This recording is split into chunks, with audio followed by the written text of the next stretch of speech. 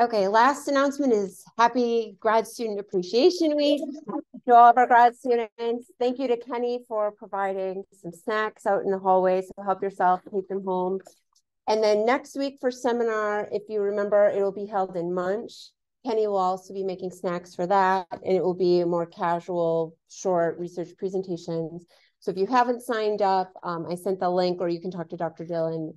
It's very casual, no pressure, snacks in between talking about what we've been doing this semester. So, okay, with that, I get to the opportunity to introduce our speaker for this week. So Dr. Chris Minson is the Kenneth and Kenda Singer Professor of Human Physiology at the University of Oregon. His research focuses on topics that are very interesting to me, the integrative cardiovascular physiology in humans. His lab investigates how we can use exposures to extreme environments to gain a healthy and resilient physiology. He's also involved in projects related to endocrine function in women, biomarkers of aging, cardiovascular and metabolic diseases, and finding novel ways to improve thermal comfort and safety in work environments.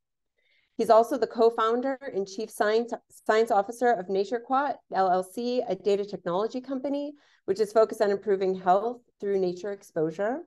He also works with elite athletes, utilizing environmental stressors to improve performance. And he and his trainees have been consistently funded by NIH and the American Heart Association. Some of you may remember we actually met a very successful former trainee of Dr. Minson in this seminar series. Dr. Vienna Brunk came and gave seminar from Colorado, and she was one of his trainees. Dr. Minson has over 120 publications. His work's been cited over 16,000 times, and he's received numerous awards for his research and mentoring of graduate and undergraduate students.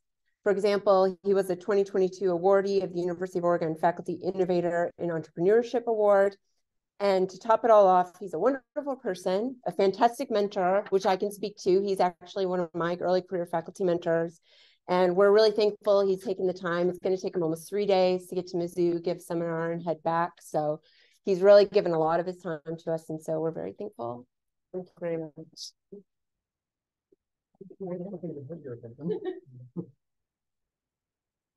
Wow, thanks. That was awesome. I like hearing about myself.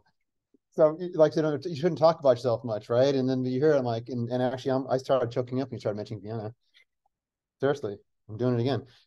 Yeah, so thanks for that. That was great. Yeah, my pleasure to be here. It's actually my third time here. Paul Fidel and Harold Laughlin invited me out, I think 8 years ago or 10 years, something. We were trying to figure out how long ago that was. And I came again so in support of you. And so this is great. I'll come back anytime, right? You're right, it's a bit of travel, but it's not about me coming here giving a talk. It's about the people interactions. That's what's so important. That's in our field of work, that's what matters more than anything, is the people. Absolutely. So I'm awesome to see you all supporting the grad students as well, because without all of you, everything we do goes away. So yeah, awesome to see you guys do that. Change. It was working before. I have no idea. It's a drumming thing. Is it? Okay. No, that's. So you were trying to do this? Yep. Let's try. Yeah, I was wondering if that's. If you want to do this, maybe. Oh, yeah. I guess you just. Yeah, all right, your aim is better than mine. We'll see. All right. Yeah, you good. Leave it then. I got. Yep. Okay. Oh yeah, right. Magic. All right, great, fantastic. So conflict of interests, but Jackie mentioned already. You'll see why this is comes up a little bit later at the end of the talk here. So I wanted to show a quick picture of my campus a bit. Track and field is huge in where we are. We held for the first time in American soil, we held the World Championships for track and field last July. So we had athletes come from all over the world, which is really incredible.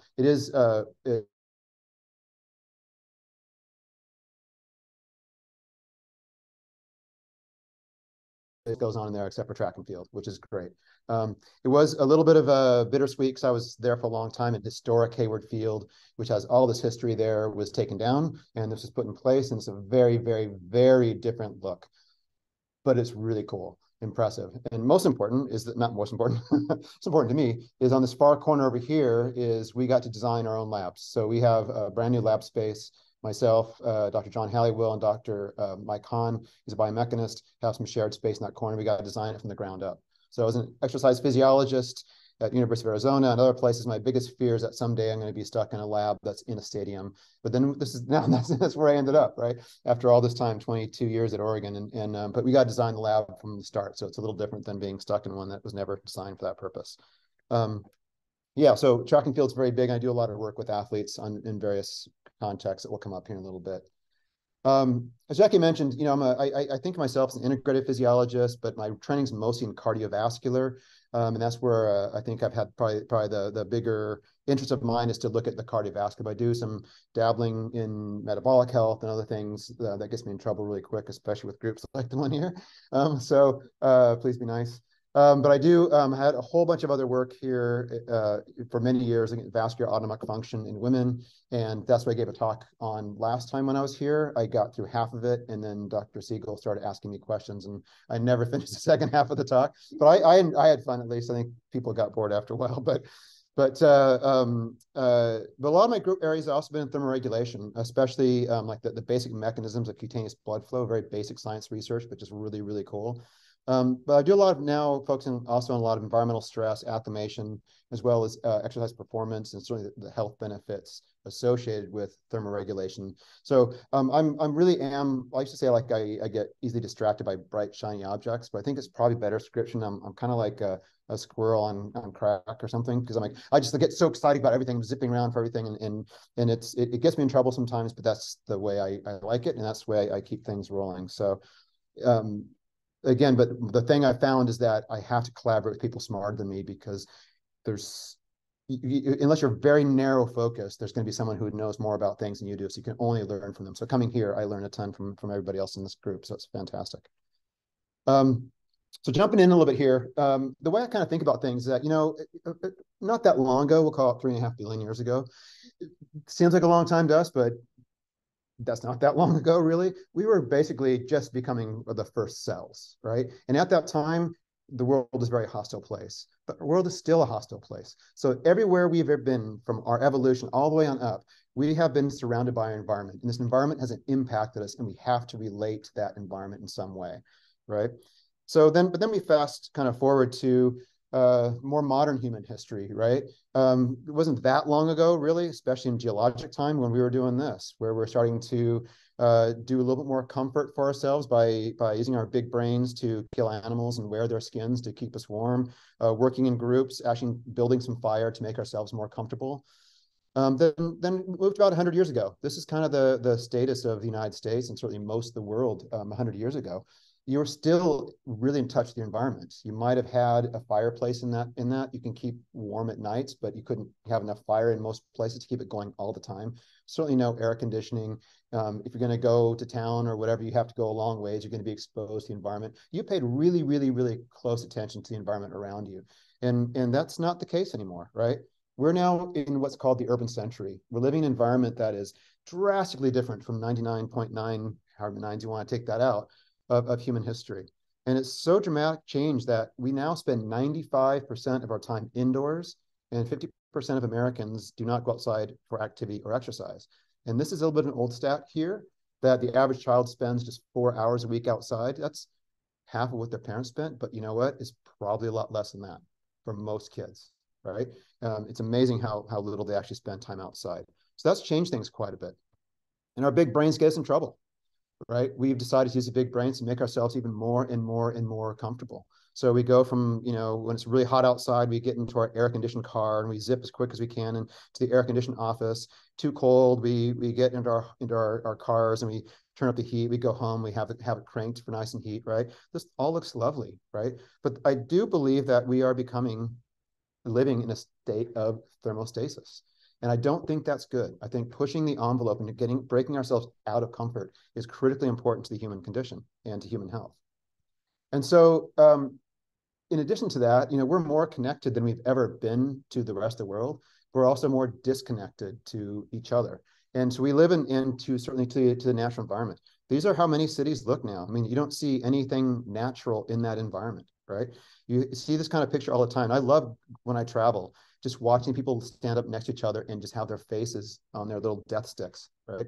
These things. And all these people are together, but they're not together. They're connected to maybe other people through different ways, but they're probably checking their status on this, that, the other, and they're getting stressed and frustrated. That's not healthy. It's not natural for us. So that's why so many people are looking more like this, right? People are having in isolation, they're more connected, living isolation, and more depression, all those kind of things. So if you look at the mental health in the United States, this only goes to 2017, but look what happened between 2009 and 2017, right? Especially in the younger population. That's huge increases in depression rates, massive. And this is before that, what happened right after that time? Right, the pandemic, right? The pandemic made things worse. So you look at things like symptoms of anxiety disorder or depressive disorder or combined, and look, this is just from January 2019 to December 2020. These numbers have increased, and now the pandemic's over, right? I think sort of. I think officially it's been declared down, but we're still kind of living in it, and a lot of the impacts of it are still there. One of those impacts is that people are not becoming less depressed. Anxiety rates are continuing to increase. The number of any of us doing human subjects, we really need to be thinking about, are we studying student subjects on SSRIs, right? Because if you're excluding them, then your window of who you're studying has gone way down. If you're including them, well, that's a pill you're taking that has a major physiological function, right? I don't have the answer to that, so don't ask that question. But it's a really difficult thing to do, but it's something that's changing for us, and it's not healthy. And we all know that anxiety, depression, chronic stress, all those things lead to stroke, heart failure, cardiovascular disease, metabolic disease. Those are intimately related. And if you have all those conditions, they feed back to anxiety, depression, and chronic stress, and everything else. So this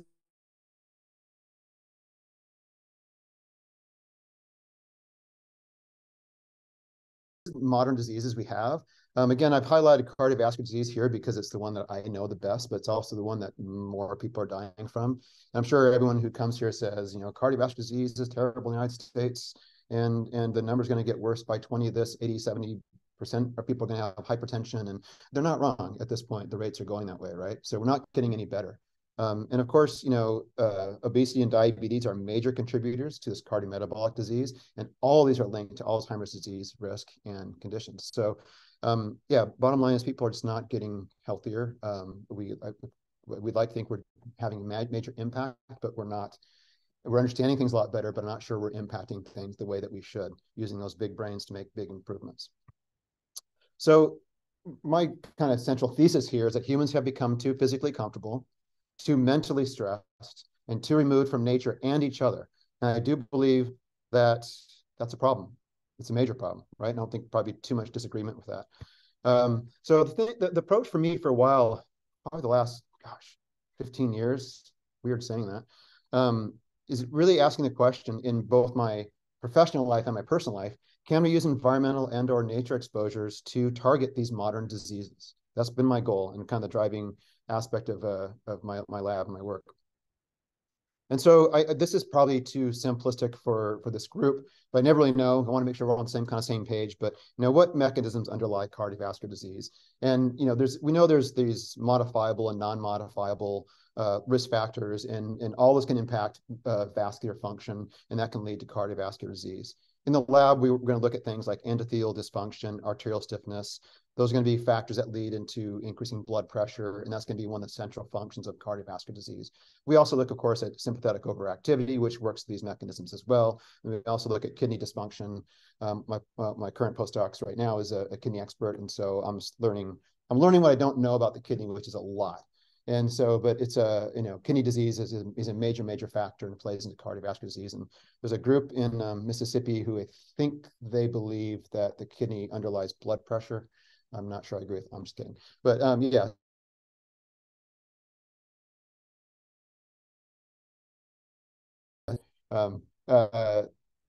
Yeah. So this rises in blood pressure are creating all kinds of massive problems that underlies a lot of this cardiovascular disease. So what underlies the vascular dysfunction? Again, this is for this group. I think this is way too simplistic, but I think we're chasing all these different modalities to improve health from pharmaceuticals to nutraceuticals to this exercise versus that exercise versus heat therapy, cold stress, blah, blah, blah, stuff I'll talk about today. And really what at the end of the day, we're talking about this relationship between oxidative stress, right, and inflammation, and how there's this big circle that kind of goes back and around. I don't want to other than on one little part. So we can dive down into these topics as much as people want later in the discussion. But this is where we're all kind of chasing that to some degree. There are other places. Oh, what about this kinase? What about that? What about mTOR? What about AKT? Well, right, it's right. Yeah, absolutely right, 100%. But this comes back to this. This is where in my simplistic world, that's what we're talking about. Doug Seals is a really good friend of mine, and he has all these different things he's doing with aging, and chasing. He's like, yeah, so, okay, cool. As long as we're on the same page, right? And but there's different strategies for different things. But so this is kind of way I look at what's happening with vascular dysfunction that leads to the cardiovascular disease.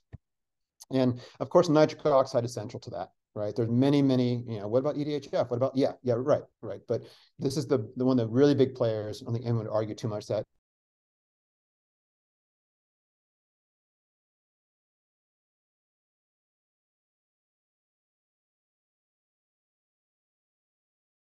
I have a question for you. How can we yell it out? How can we prevent cardiovascular disease? Exercise. So I was worried someone's going to say, in this group, I was like, nutrition, almonds. I was like, I wasn't sure I was going to get here for sure. And everybody's right, of course. But when we kind of think about it as an exercise physiologist, I think about exercise, right? And Dr. Parks and I had a discussion earlier, and I don't think we answered the question, but it's like, is it better to, if you took some people and stopped them exercising, is that healthier than having someone overeat, or less healthy than having someone overeat? Or is it like, I don't know what the exact answer is, but I can tell you that for myself, if I don't exercise, things go pear-shaped. Well, I go pear-shaped, but then first dad joke of the day. But then there'll be many physiology dad joke. But I know my happiness is tied to it. I know that my contentment is tied to it. And as we discussed, it's really, really hard to give up good food. You're taking away something that's pleasurable. So from my perspective, exercise is going to help you. If you don't have the best diet, exercise is going to be helpful. If you have all the other situations, exercise is almost always going to be something that's going to be helpful. So the question for me became, well, why is exercise good? And I'm not trying to, this is minimizing it completely because books are written on this stuff, right? In fact, I'm reading a book now, well, reading, meaning listening on audio tape when I bike commute in, the book called Exercise. It's fantastic by, oh my gosh, standing a perfect guy's name. I'll come up with it. The biological anthropologist at Harvard. Anyway, whole book on it. It's a fantastic book. And if you like metabolic stuff, his student did a book called Burn, which is Herman Ponzer, did a fantastic, great, really good readable book by people. So similar vein of that. But so why is exercise healthy? Well, we increase heart rate, cardiac output, blood flow. We know that's all really good. That change causes an increase in shear stress, increases nitric oxide. I'll talk about that in a moment. Bottom line from all that, we get stronger hearts, we get more beneficial vascular remodeling, right? But we also, it's almost impossible to exercise without raising your body temperature. Very, very hard to do it. We're big chunks of meat, and we know 75% of all our energy gets turned to heat to get that 25% of work out of us. So we generate a lot of heat, right? And from that, we get increased expression of these things called heat shock proteins, which I think are really, really, really important. And I'll talk about this briefly. And from that, we get cellular adaptations. We also get an acute reduction in blood pressure that we think is really, really important. My colleague, John Halliwell, has been focused on this for a very long time, and he's dragged me into it as well. Not dragged me, brought me along, encouraged me to join him in that. And, there, of course, there's all on the psychological side of things as well, the increased mood, the decreased anxiety, improved mental health. So all these things are great benefits of exercise, right?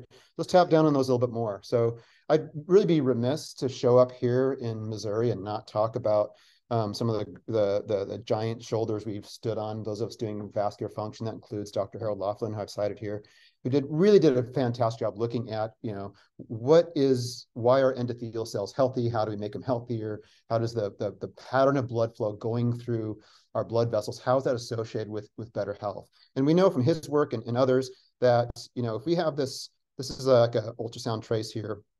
And this line, anything above that line is forward moving blood flow. Anything below that is backwards moving flow.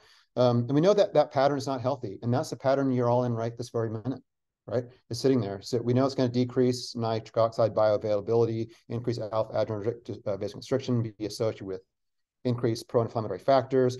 But it's really not the healthy profile to be in. But if we can have these intermittent increases in antegrade shear, so more forward shear, not so much antegrade, retrograde, right? We know that's going to be associated with increased nitric oxide bioavailability, decreased vasoconstrictors, increased anti-inflammatory and decreased oxidative stress. All these kind of things which we know are associated with healthier vasculature, right? And that happens during exercise. And it happens for a period of time after exercise, and then you go back. So that's some of the cute things that happen after exercise that we know help with improved vascular remodeling. I mentioned these heat shock proteins too. They're really aptly named and terribly named at the same time. And I put this up here because I love this from one of Doug Seal's former postdocs, Kevin Kriegel. We think of heat shock proteins in the name hyperthermia, right? So when they're first described. But these proteins in the number, which is great, it tells you about the size of them. So HSP70, HSP72, 70, 72 Daltons, 90 Daltons, 27 Daltons. Fantastic, makes it simple for a guy like me, right? But the truth is these things are response to hypothermia, ischemia, reperfusion, hypoxia, hyperoxia, energy depletion, acidosis, vital protection, oxygen species, nitrogen species. And so these acute stresses cause this HSP to dissociate from its HSP factor. That HSP then has protective factors. It's a chaperone. It helps to stabilize proteins. It helps to move things around. Helps to take stress denatured proteins and help them refold back in the way they're supposed to be. Have all these kind of healthy things. These, I mentioned before, when we were floating around single-celled organisms in that primordial soup, right? We had heat shock proteins. They were there. They're that old. They're that conserved. That's how important they are, right? Dr. Hallie will tell you the histamine was there too. I'm like, well, whatever.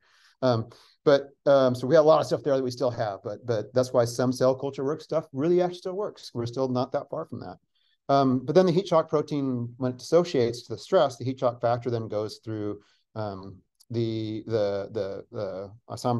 trimerization that goes in through the transcription into the translation. And then we get a lot more HSP. So that's kind of where you have this acute stress of exercise, and then you have the recovery period which we talk about, and then you go back and then you start doing the next bout, the next bout, next bout. Well, like other things, like we said, the endothelial function, heat shock proteins are having the same thing. They're becoming more upregulated in our system and helping on every single cell has heat shock proteins in them. So they're really, really important. And they were super, super popular to talk about a while, and they kind of fell out of favor, and now they're coming back again, which is kind of exciting for me. And so one of the things that heat shock proteins do, as far as like, this is kind of a silly picture in some ways, but got the vascular smooth muscle here, the endothelium here in the middle, it's just not to scale, right? And then sorry, another dad physiology joke. And then the blood vessel up here. So most of you probably know this pathway, right? eNOS, or the other nitric oxide synthases, help you convert L-arginine to L-citrulline, produce nitric oxide. If you've got these superoxides, these bad things that we think are always bad, but of course, exercise produces a lot of them, right? If you get a bunch of these, then they will break up nitric oxide into this peroxynitrate. When you get a lot of those, what do you say? Oh no! Third bad physiology dad joke, right? And so we also have all those pro-inflammatory cytokines, right? And so, but heat shock protein 90 upregulates as an essential cofactor for eNOS, right? So if you've got more heat shock protein 90 around, you've got more ability to liberate nitric oxide. You can increase nitric oxide bioavailability. HSP70 also increases superoxide dismutase. In our models, we've done this we've seen this in blood from humans. We've seen this also with our cell culture models. Right, you increase superoxide dismutase, and that way you can take those nasty superoxide free radicals and you turn them into something that's another signaling molecule of just hydrogen peroxide, right? And so something that's more benign. They also affect they're antioxidant. But they're also anti-inflammatory, right? They're going to directly block some of these things. They also have direct effects within this vascular smooth muscle as well to decrease some of these things associated with decreased vascular health. So they're really involved in a lot of things. Hopefully I convince you of that much by that distraction there. But the thing is, I mentioned like how, for a long time we thought these, free radicals and oxidative stress, those are bad things, right? But when you exercise, you generate a whole bunch of them. Anytime you go through metabolism, you're generating free radicals, right? So they can't all be bad. So the question becomes, when are they bad? And that's when they're in excess. And we all know all the factors I showed before that contribute, and many more that contribute to the excess of these problems. But the real big thing also is recovery, right? So if we don't have recovery, then stress becomes a chronic stress, and that becomes unhealthy, and we have dysregulation. So my goal has been really to look at thermal, metabolic, hypoxic, oxidative, mechanical, inflammatory stressors, right? And then apply them in various models we have the stress, then recovery, we repeat, stress, recovery, repeat, stress, recovery, repeat, to the time where it gets pushed over to adaptation. And all these things happen where the nice thing we end up with improved stress resistance and improved resilience, right? But there has to be that active recovery phase. And that's what underlies performance adaptations. So I work with a lot of elite athletes, including Jessica Hull here. She's actually moved on, and she's one of Australia's top 1,500-meter runners. With her and a bunch of other athletes, I'm using these stimuli to help improve her performance. I'm not trying to make her healthier per se, because she's pretty bloody healthy, right?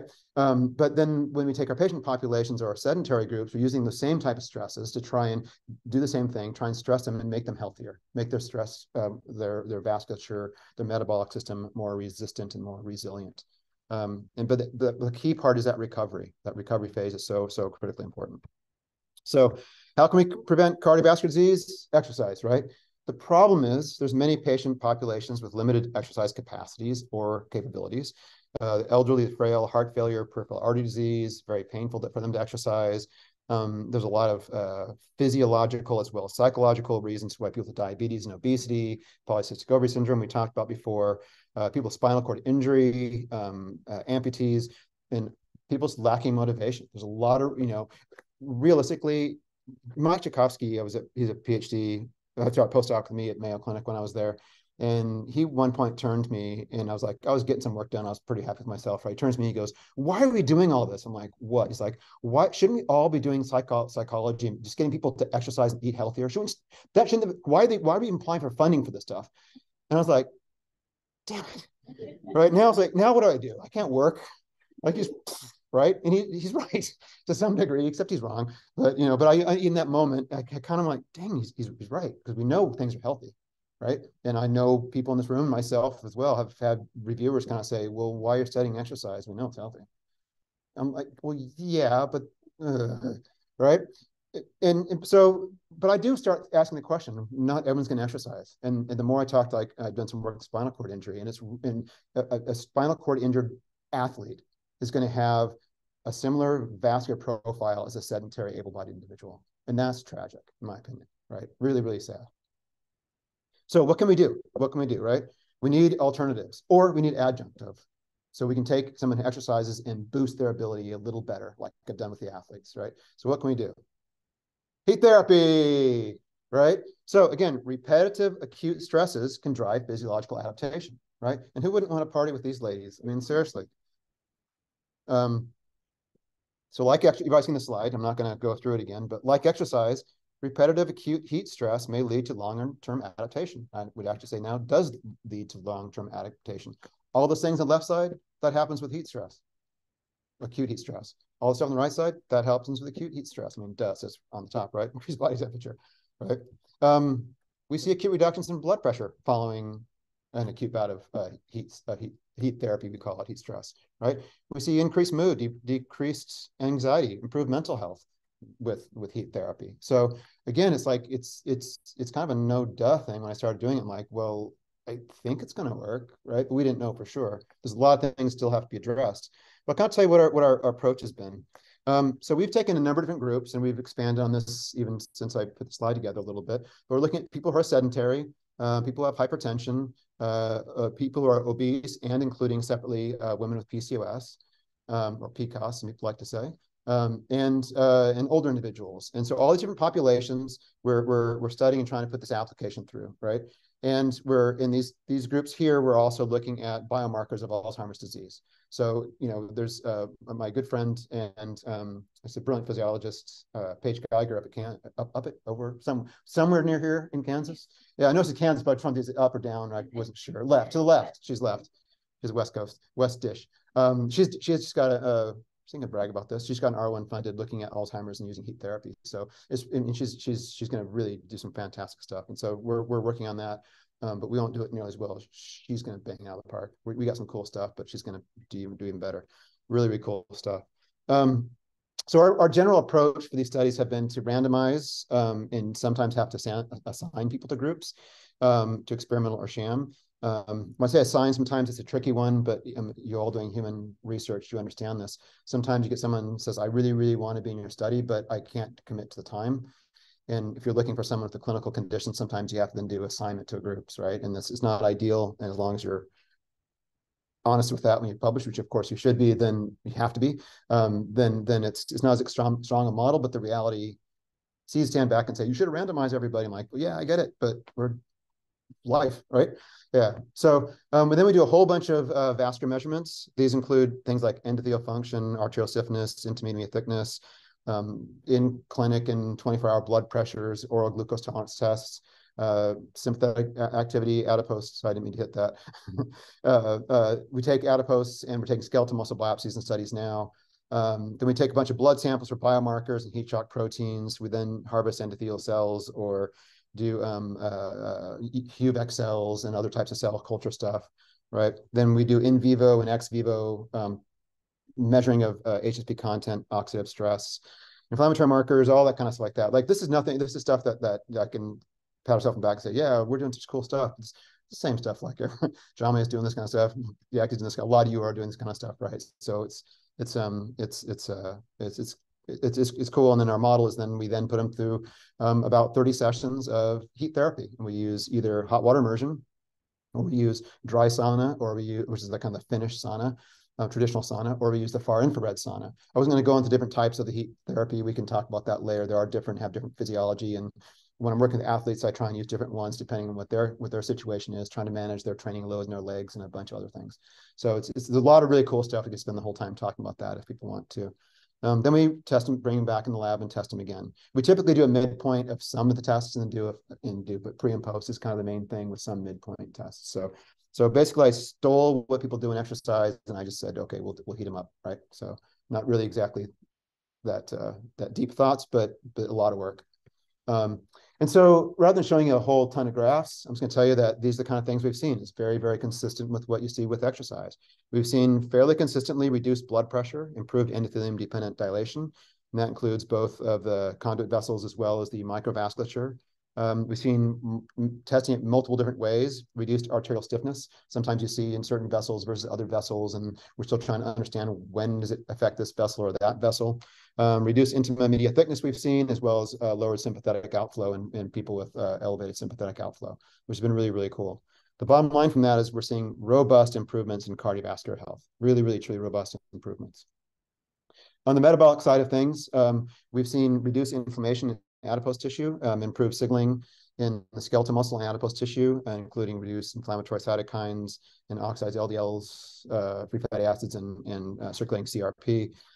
We've seen improved glucose levels and glucose regulation using like OGTTs and looking at the insulin and glucose pathways in there, or responses to that. We're seeing all this occurring in the absence of weight loss. Right, so people always ask me, well, did they lose weight? Like, no, people didn't lose weight in the obese groups when they're doing this. That's not a surprise because even exercise alone doesn't make a big difference in weight loss in most studies, and certainly it comes right back, right? So sometimes it can be done, but but bottom line is robust improvements in metabolic health.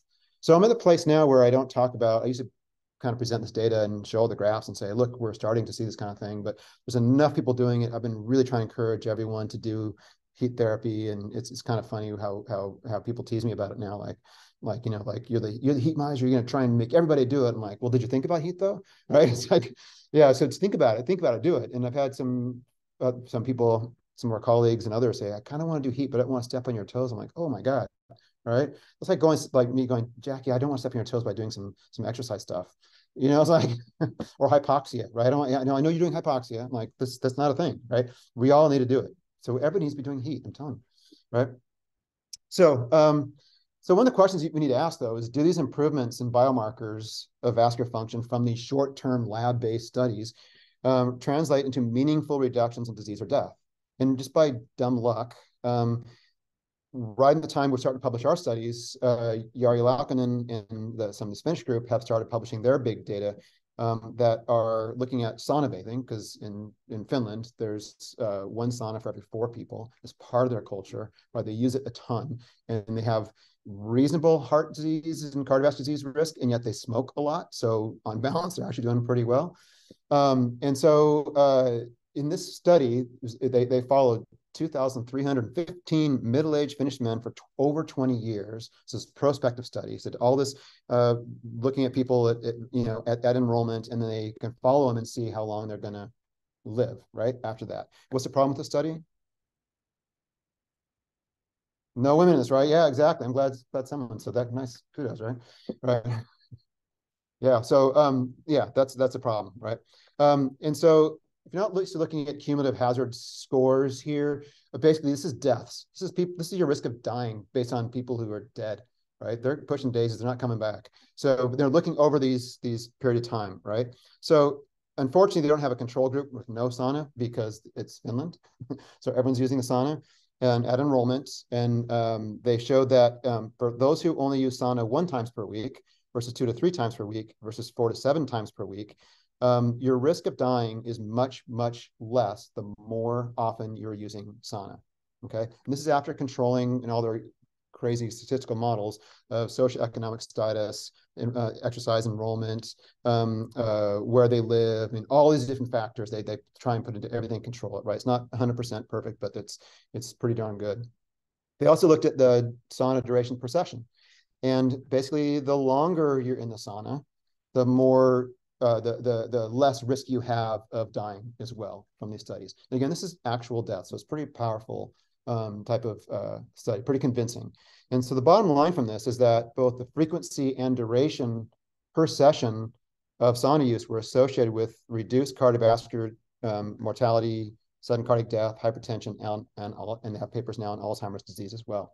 So really, these people are a lot healthier, even after taking consideration as many different factors, the comorbidities and cofactors, covariates in this. So it's a pretty powerful study, I think, and they've got more studies coming out with it. So yeah, I think it's pretty convincing.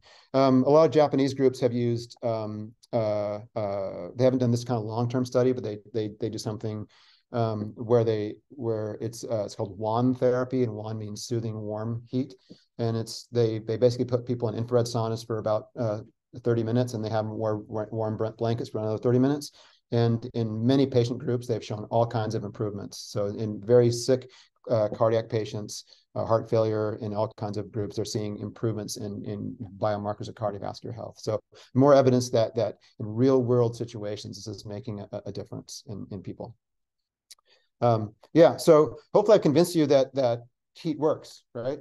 But every time I talk about heat, someone goes, what about cold? And cold right now is, anybody on TikTok, right? You go on TikTok, it's like, I mean, at least for me, it seems like everybody's doing cold right now, right? Right? You're doing it, right? I think I've seen you. Yeah. I've seen you in your skivvies getting in your little thing, knocking the, yeah. So it's really popular right now. It's crazy. I mean, I started thinking, like, is everybody doing it? Because I've done a whole bunch of cold stress. I get, like, I really like testing, pushing myself and seeing if I'm going to ask people to do something or advocate for something, I got to try it myself. The challenge is start looking at how much stuff there is in cold, right? There's not that much research at all on it. Yes, browning of beiging of white fat and increases in brown adipose tissue. Yes, those have some health benefits. Brown adipose tissue is more healthy. Yes, you can increase some of the brown adipose tissue, maybe, but then you can certainly beige your white adipose tissue, and that's more metabolically active, right? Separate cell lines, by the way, from those. And so, but that's going to take a lot and a lot of time, and it's going to be something that may underlie some of the health benefits. I didn't really want to talk about that per se, because I teach that in my class, but I don't study that directly myself. But there may be some benefits to that. I do think some of the cold stress stuff comes back down to heat shock proteins. These things are powerful, and they are absolutely, we have some cell culture stuff we did during the pandemic that we need to circle back around and publish, where we've done some cold stress and heat stress and mixing cold and contrast heating colding and trying to drive up heat shock proteins and a bunch of nitric oxide and other pathways to get activated.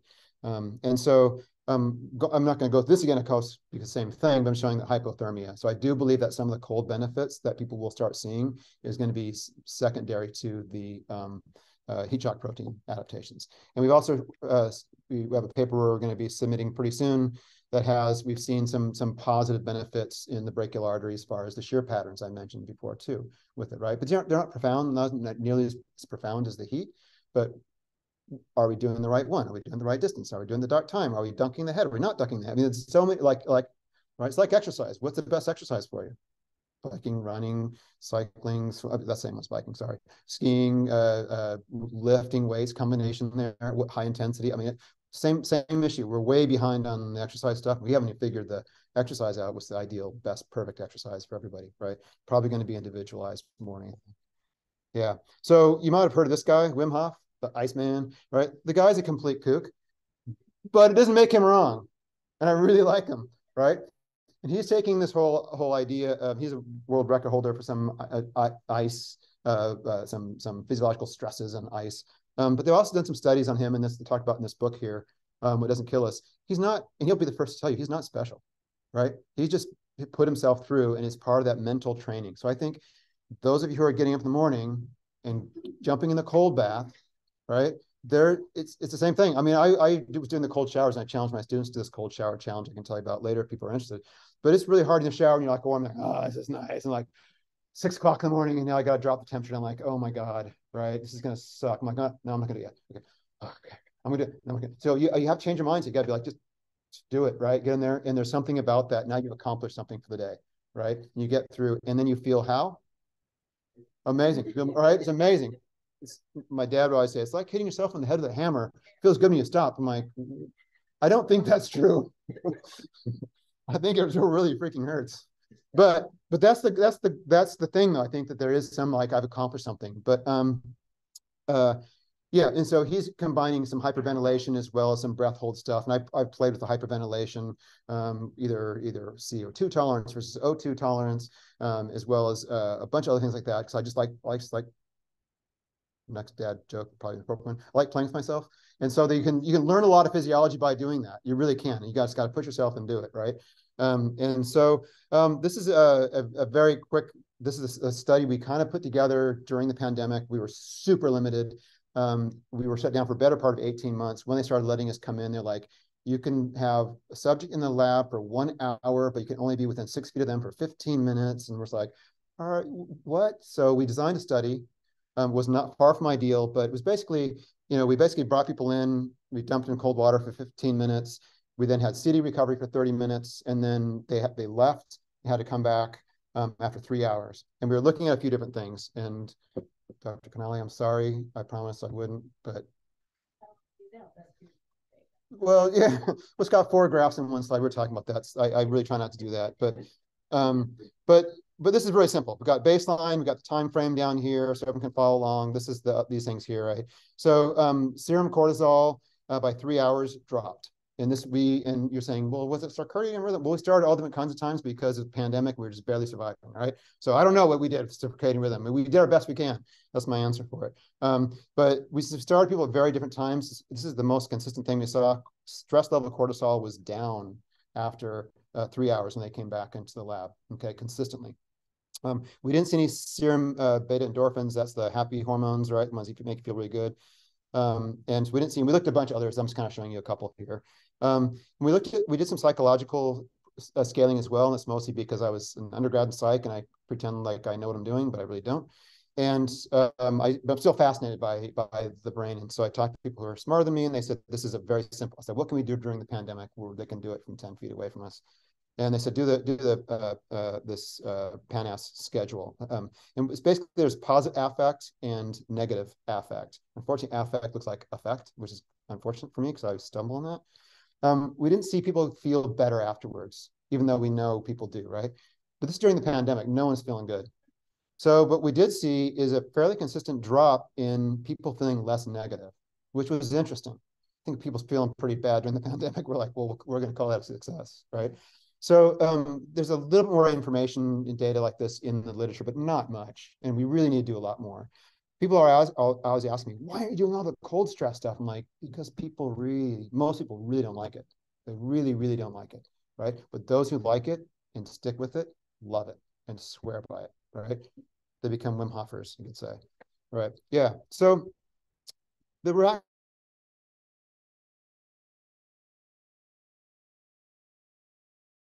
exercise, stress, we're not recovering. We've got problems, right? Things aren't going well, and we're not going to have these great adaptations that we want. So the problem is, this is me. Well, okay, not me, but pretend it's me here, right? I wake up in the morning, and first thing I usually do, I use my phone for alarm. And of course, I got these notifications, so I try and shut off. I can't figure out how to do it the right way, so somehow I'm still getting notifications through. And then I sometimes check then I get up and I'm kind of wandering around. Then I get some news feed, I'm like, oh, what's going on in the world? And then then it's text or a email. Check my email real quick, go and see what the day is going to be like. Or if I even go in and check my calendar for the day, what time do I got to be in, right? Then I start getting stressed out, right? So I'm going to get my workout in really quick. So I go and exercise really, really quick as fast as I can in the morning. And then I shove food down my pie hole as quick as I can. I'm usually doing something while I'm doing it, right? Then I go back to work. I'm tired and I'm exhausted. I'm stressing out. And then I get home and I'm tired and I'm going to eat. And then I'm like, I'm going to go to bed. But I need to relax my brain. I'm going to look at my phone for a little while. I'm going to watch videos, right? So the long story short is, where's the recovery? I mean, this is like every grad student, right? I think pretty much like this, right? And every pre-tenure and post-tenure faculty and everything, right? This is the academic life we live, but it's the life a lot of people live, right? So we're not recovering. So the problem with that is stress without recovery, lack of sleep, poor nutrition, mental stress, anxiety, illness, all these things result in all these chronic activation of these stress response pathways, chronic elevations in reactive oxygen species, chronic low-grade inflammation, right? All of these kind of problems that get completely disrupted, chronic sympathetic overactivity, all these things we know are horrible with us, right? So that ends up in poor performance, poor mental health, poor physical health, and leads to disease, right? So it's easy. All we got to do is say, well, just sleep more, right? Don't stress so much, right? Right?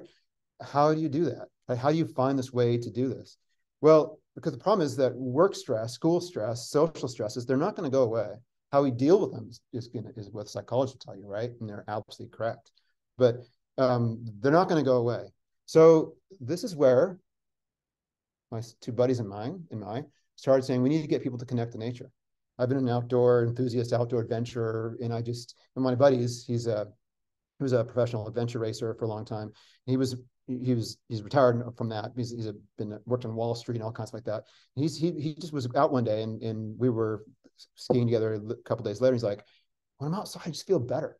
I'm just happy. I go for a walk and I'm happy. Hey, why is that?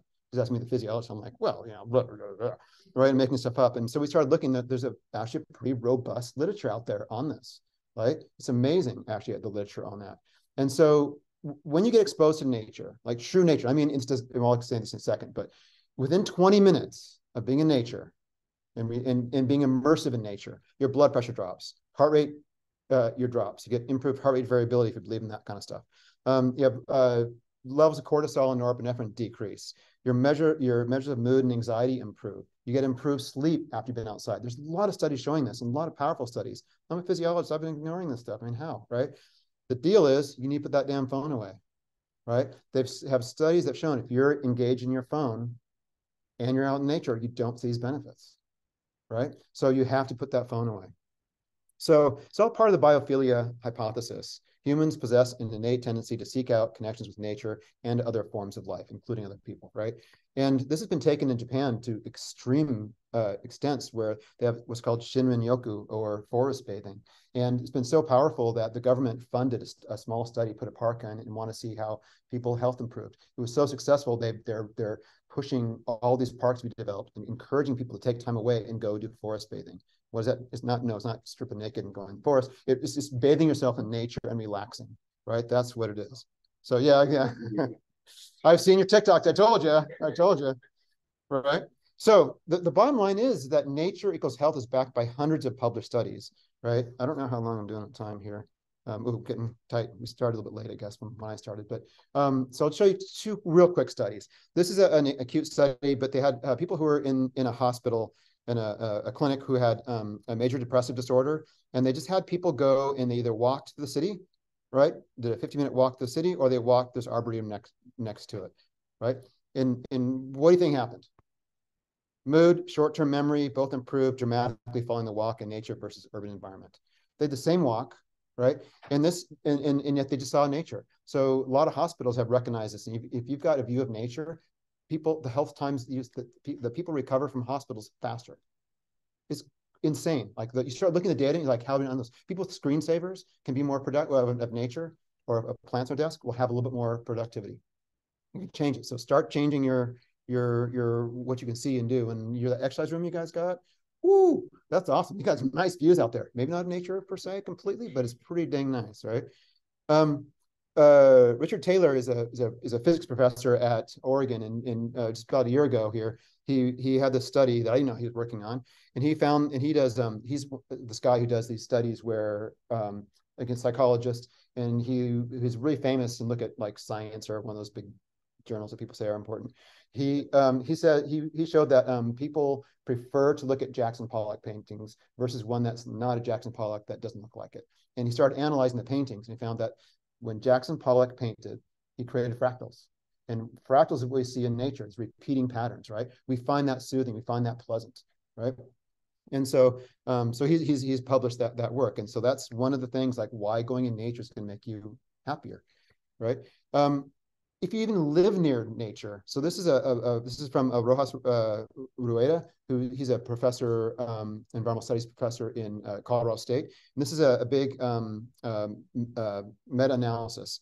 Okay, over 8 million people on this. So all this kind of showing you is that if you're at the left of this line here for all these studies, that's going to favor all-cause mortality prevention. If you're on this side of things, then it's going to favor all-cause mortality rise. So it's worse for you, right? And then what he did is he looked all these greenness around where people live, right? And if you just live, and this is after, and of course you got to take into socioeconomic status, you got to take into the horrible racial injustices that have been created in this world and this country by segregating the poor and more racially diverse groups into the areas with less nature, and the wealthy white people getting to live in the areas with more nature and more parks, and then you get more money from the state, and then you will put more parks into the wealthy places, right? You even consider all that. The more healthy, more green space around your home, the healthier you're going to be. Okay, cleaner air, less noise, more activity to want to walk outside, all these things. And so this is a very, very powerful study, and 8 million people showing this, and with significant changes. Starting to see things now where insurance companies are getting very excited about this, because if they can start saying, if you can go and spend time in nature, right, you're going to see reductions in healthcare costs to about $378 per person who are getting over some threshold of nature exposure. So I put this together a long time ago, or not, I guess a couple years ago, but it's too busy for all this. But the bottom line is all these different things you get in nature: green exposure, views of nature, walks in nature. These all have some active ingredients, right? There's the natural, just the natural sounds. There's the fractals you're going to see. You get some vitamin D exposure, reduction in the bad things, the noise, pollution by having more green spaces. There's going to be all these physiological and psychological states. All the green ones are going to be improved, and all the dark ones, the stress and that kind of stuff, cortisol, are all going to go down, right? And then our behaviors can change. You put really nice parks and have tree canopies that are high enough where you can see each other, and they're meeting places for people. People are going to go there and flock there and be there, and it's going to help build communities, right? And that community is a huge part of it as well. And then the health outcomes are going to be obvious, right? People are going to live longer. There's going to be birth weights of babies is going to go up. All kind of stuff that we know are associated with positive health go up, and things that are bad go down. So it's really, really, really quite powerful. And I think it's greatly underutilized by student populations, by faculty populations, right? And I'm guilty of this as well. So we started as well. So Rachel Hopman started this. She's a neuroscientist at Northeastern, and she kind of put this with this little prescription, because we like to quantify ourselves, right, to some degree. And she has this idea that, for mental health, follow the 25-3 rule. That means get into nature environment for at least 20 minutes, 3 times per week, right? And that means a true nature environment as best as you can. Spend 5 hours per month in a semi-wild environment like a state park, right? And try and spend 3 days per year off the grid in nature. And so when you're in nature, or you're in the wild environment, leave your phone off, or leave it, don't take it out, don't look at it. Leave it at home if you can, right? So these are great nature goals. So in this company we formed, Nature Quant, one of our products is Nature Dose. And it's an app, it's on iOS, it's on Android phones, 100% free. And I know you're going to say, wait, you made an app for exposing to nature? And I realize the irony there, but the truth is we got to meet people where they are, especially for kids and other individuals. And we like to quantify stuff. I'm wearing Oura Ring. I see a whole bunch of Garmin watches and other things like that. We like to know, ooh, did I sleep well? Ooh, what was my HRV? Ooh, what was my body temperature? Did it go up? Right? All those kind of facts we like to know, and it helps us to make good choices. By wearing this damn thing, I learned that if I have a glass of wine after 8 o'clock, my sleep is disrupted. That was devastating. I mean, sorry, that was really good for me to know that, right? It made me happy, but I saw it was a clear pattern. First time it happened, I'm like, no, right? I'm gonna have wine tomorrow night, see what happens. And sure enough, it's very, very consistent with me. So quantifying ourselves is good. And so we create this app that is, I mentioned, it's free, so you can download it right now from all the stores, whatever. It's available in all North America right now. We're having a little trouble in parts of Mexico, but then we're going to expand to Europe and Central America and South America, other wheres as well. But the idea is it tracks you. It has to it follows GPS, has accelerometers, all kinds of like that. Works your phone to really. The science behind it is way beyond my ability. My buddies are great at that kind of thing. But what it's doing is tracking your time in nature. So if you go to a natural park or even a city park, for every minute you're in that nature environment, then you're going to get a minute of Nature Dose, right? If you go and walk on this campus here, and I'll show you the campus here in a moment, it's not 100% natural. It's actually on the lower end where I was earlier. It's like on 30% of 0 to 100 of like total nature utopia, 0, like you got nothing. You're about 30 to 40, depending on where I was on campus. That means you're going to get 30 to 40% of your time outside nature, right? But if you go close to more green spaces, go to a park, then it all goes up, right? And it's tracking you throughout the day, and you can have it set up to show your inside-outside time, and it can show you your cumulative time for the week. And you can set your goals. So we want people to try and set for at least 90 minutes, but if you can, 120 minutes per week. And the great thing is that we don't have it set up where you go like, oh, I'm at 17 minutes. Oh, I'm at 18 minutes, right? It won't aggregate the data until you're back somewhere else. And so we don't want people having their phone out. People say, well, what if I leave it at home? We're like, that's even better. But then we'll get my nature dose. I'm like, yeah, that's true. So we're trying to get into watches and other things. And so we're working with companies trying to make that happen in the Oura Ring that people are interested. So bottom line is we're hoping people are going to use this. And we have studies at Harvard, Clemson, Minnesota, 2 at Oregon, University of Texas, Arlington, Austin, and a couple other places that are starting to use this in their research and try and get kids to try and get adolescents to try and use nature spells, try and get college students to doing it, try and get nurses to do it, doing all these different things, right? And so if you can quantify it, then you can come the weekend and say, wow, and I'm great at this, right? I was just super disappointed showing somebody, I can't remember who it was, my nature score for this week, and it's horrible, right? Because I've been traveling and I was busy and yada yada. And so that reminds me, okay, I got to get out to nature some this week, and I got to try and get my nature dose up, right? So it's free to use. We gain no money whatsoever from your using it. So if you like it, fantastic. If you don't like it, let us know why not. But hopefully by quantifying yourself, you're learning more about yourself, and it's another that piece. We'd love to be the next ring on the Apple Watch type of thing. They haven't bid on that yet, but I think they're working on something similar, but they won't do as good as we can, I don't think. We'll find out, right? Yeah, so the bottom line is that when we think of pillars of wellness, the Global Wellness Institute is saying nature is one of those pillars, along with diet, exercise, and sleep. So it's if you start tapping into, you can be like shocked how much great data there is and information there is. And it's just not getting translated enough. And so why I'm talking about it. Yeah, so my goal every day, get out of your comfort zone, get out of breath, get hot, get cold, get outside, just get doing something. Get together, right? There's just something. That's my goal. And I will tell you, there are a lot of days I don't exercise, but do I believe in sauna? Yeah, I've built a sauna in my house. I'm a like hair club for men. I'm not only the president, I use it too, right? Something like that. But oftentimes I'll do a cold stress just because it's so quick and easy, right? And getting outside is easy, especially when you live in your natural areas. Yeah, so billing people to thank. This is actually a short list, and I need to update it a little bit. As I said before, it's really easy for me to surround myself with people smarter than me. And these are some of them. They're just fantastic. And funding is huge as well, obviously. Got to have tons of funding, and I've been super lucky with all these groups. So with that, thanks.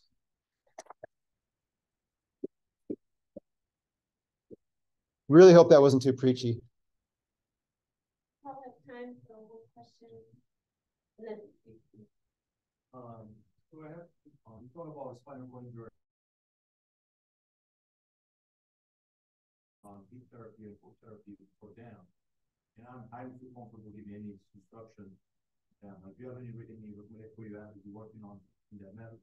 Yeah, we haven't done cold stress on the spinal cord injured. This is like one of my biggest shortcomings or frustrations is we had a really great study in funding to look at spinal cord injured and doing heat therapy. And we put a number, we did acutely and we did chronically, and the chronic adaptations were massive in that group. So but the problem is in Eugene, a pretty small community, and we don't have enough people to sample to pop to do it, and we don't have the big rehab hospital or VA hospital there. So I've given my complete grant to 3 different groups now, like just base sense and said, do this, right? Everything's written, change it however you want. And so one of them now has funding to do spinal cord. He's up at the big spinal cord injury group at UBC, British Columbia, and they're starting the studies. And the data we have so far, I need to write it up. It's only, I think it's like 6 subjects or something like that we have. And we're seeing profound improvements. The challenge is, and we're doing paraplegic. So one of the groups is arranged in tetraplegic. So it's a little harder to get them in and out of the tub, right, and that kind of thing. And they can't. You got to be careful they don't burn themselves. Especially that's why we're using water, because you're not going to burn yourself in a hot tub as much as you could in the sauna. So I think it's it's excellent for them. I think it'd be one that the challenge is, a lot of people with spinal cord injury, their blood pressures are really low. And so you got to be careful blood pressure doesn't drop further. And that was one of our concerns. Even with heat therapy, we saw in a few of the subjects, their blood pressure went lower. But I think we need to recalibrate, though, how we think blood pressure and spinal cord injured, because if we use our standard values, that's not going to be relevant to them. So maybe they operate at a different level or different version that we do. So maybe they are maybe they be not hypertensive by our numbers, but by the spinal cord injury numbers, they're hypertensive, even though they're low. So that's not a long answer, but I think if it is, I think has real big potential. Yeah. I'll stick around for as long as people want. Yeah.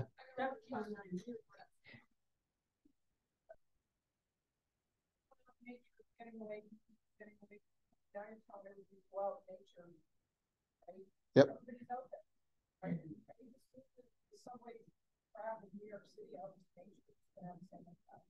Yeah, it's a great question, right? And so we've seen this pandemic. Like there's places I go where like no one's ever here, and all of a sudden like holy crap, everyone's here, right?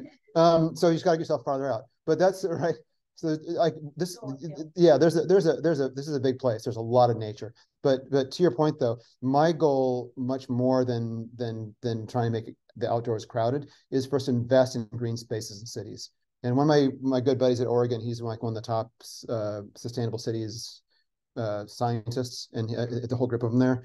And they're saying really the solution to so many of our problems is getting more people into cities, right? Because urbanization was causing a lot of problems for us, because people driving in and out, and yes, people can remote work, but right, whatever. So we got to get more people in cities, but we have to invest in green spaces in cities, and we have to invest in the areas where we have not been doing that, right?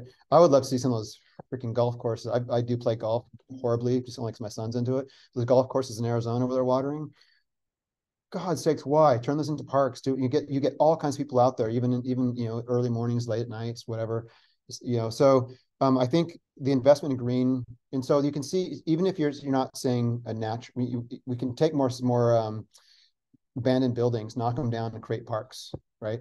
And in green spaces, you can greenify a lot of streets, and that is going to make a big difference.